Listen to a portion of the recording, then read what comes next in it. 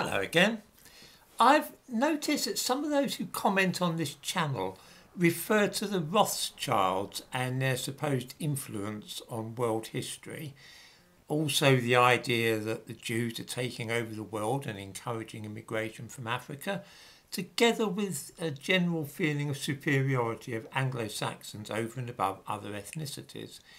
These ideas are often dismissed as being neo-Nazi, as though they were tied in some way with Germany. This is quite untrue. They are all as English as crumpets for tea and cricket on the village green. On the 9th of September 1855, a baby boy was born in the quiet little seaside town of Southsea on the south coast of England. Britain was approaching the height of her imperial power in the world. Less than a year earlier, the charge of the Light Brigade had taken place in the Crimean Peninsula during the Crimean War, in which Florence Nightingale was involved, of course. The child's father was an admiral in the Royal Navy, and the prognosis was promising for the newborn baby, that he would take a traditional path to respectability and success in Victorian Britain. As it happened, the baby, who was named Houston Stewart Chamberlain, was destined to inspire both the most dreadful war and also the worst genocide the world had ever seen. This would in turn end by tainting forever the idea of scientific racism and causing those who thought that there might be something in the idea of inherited traits of intelligence and character among varying ethnicities to be viewed as dangerous right-wing fanatics, men and women who were either foolish and misguided or downright wicked. Houston Stewart Chamberlain was a sickly child whose mother died when he was just a year old. Because of this, he was raised by his grandmother and spent most of his childhood in France. His poor health led to his spending winters in the warmer climate of Italy and Spain. This lifestyle prevented the young boy from forming yet close friendships, and he became a solitary and thoughtful child. Although his father hoped that Chamberlain would embark upon a military career, or failing that, take up a post in the colonial service, his son had other ideas and ended up studying science at the University of Geneva. It was here that he became fascinated with the idea of scientific racism. Of course, this was not at that time a subject which was regarded with as much distaste as it is now. Chamberlain became enamoured of all things German, learning the language well enough to write a massive academic book in German. His second marriage was to Richard Wagner's daughter. After working as a journalist and becoming well known for his views on race, Chamberlain settled in Austria, where he held a post at the University of Vienna, teaching philosophy. He was commissioned in 1896 to write a book explaining the supposed racial history of the world and the developments leading to the Industrial Revolution and the modern world. In 1899, this great work was published. It was written in German and not published until a decade later in English under the title of The Foundations of the 19th Century. It was a massive undertaking and attempted to show that the story of the rise of civilization was inextricably tied in with what he described as the Aryan race.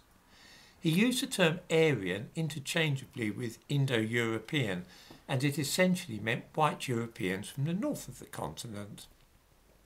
Russians were excluded from the Aryan race because they had mingled too freely in the past with Asians. To use Chamberlain's own words, they had become a mongrel race.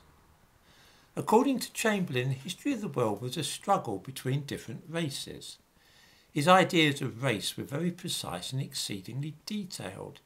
He distinguished, for example, the Jews from the Arabs. The Hittites he called Homo Syriacus and viewed as the original Semites. Then too there were the Bedouin Arabs, Homo Arabicus. Unfortunately, these two races had bred a new species, which Chamberlain referred to as Homo Judaicus. These were the Jews, and although a mongrel race, they possessed certain traits which allowed them to thrive at the expense of other races. It was the Aryans who had been responsible for civilization in Europe, but they were held back by the influence of the Jews. One way in which the Jews cast a baleful spell upon the Aryans was by means of Christianity. It will probably not escape notice here. Let me read a brief passage from Chamberlain. He talks of the ebb and flow of Jewish influence.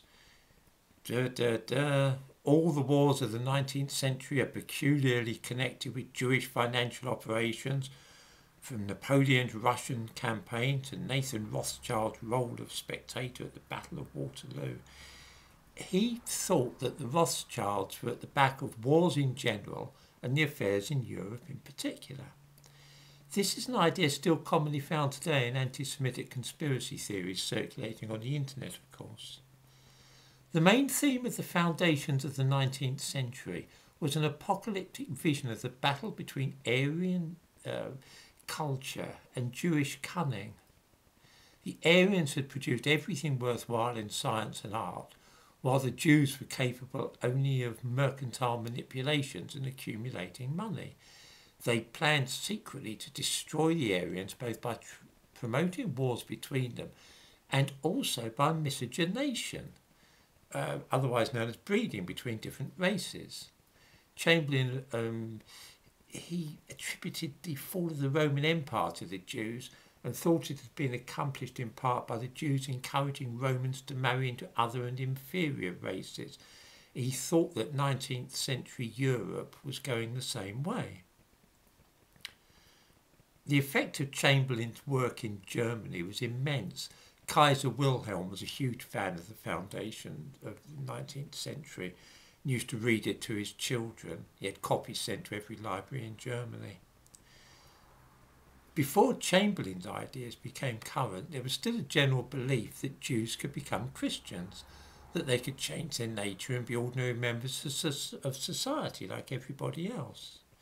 Chamberlain was adamant that this was not so. It could never be. A Jew could no more become a member of the Aryan people than a black man could become white. Houston Stewart Chamberlain declined in the early years of the 20th century until he was either confined to bed or needed a wheelchair to move about. At the outbreak of war in 1914, he was living in Vienna and volunteered for the German army, but was turned down on account of his age and infirmity. Chamberlain had a vision of a Wagnerian set-piece battle of Ragnarok, in which the forces of good, represented by the Teutonic Knights of Germany, fought against the crafty Jews who were determined to bring down Aryan civilization in Europe. These mystical ideas were combined in the foundations of the 19th century with more practical suggestions. He thought that democracy was a Jewish invention and that the ideal government for an Aryan nation would be a dictatorship. This was just what a young Austrian who felt much the same as Chamberlain about the Jews wanted to hear after the First World War. Adolf Hitler was already violently anti-Semitic when he met Chamberlain for the first time in 1923.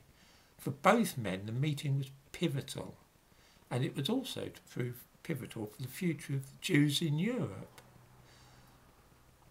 After meeting Chamberlain, Hitler and he had some correspondence, and Hitler wrote saying that, "With one stroke you have transformed the state of my soul. That Germany in her hour of greatest need brings forth a Hitler, that is proof of her vitality." This is what Chamberlain wrote to Hitler, and Hitler wrote back in similar fulsome terms, praising Chamberlain. They were very enamoured of each other. Hitler, for his part, wrote that he would, to Chamberlain, that he had inspired him and given him a blueprint for his future. The fatal meeting between one man who had promoted the idea of the Jews as a distinct racial group and another who had the strength of character to act upon what might in other circumstances have remained the ramblings of a misdirected and obsessive intellectual, was to have the most catastrophic consequences, not only for the Jews, but also for the millions of other people who became caught up in the Second World War. On Chamberlain's 70th birthday, Nazi newspaper Völkischer Beobachter devoted 5 columns to praising him and describing the foundations of the 19th century as the gospel of the National Socialist movement.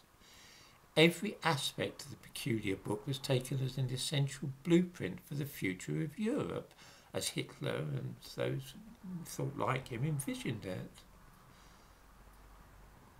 In the first half of the 20th century, some of these ideas had widespread support, elements of eugenics. They were widely adopted in parts of Europe and the United States. It's a very unfortunate thing that it should be an Englishman's ideas on all this which should lead to the Holocaust.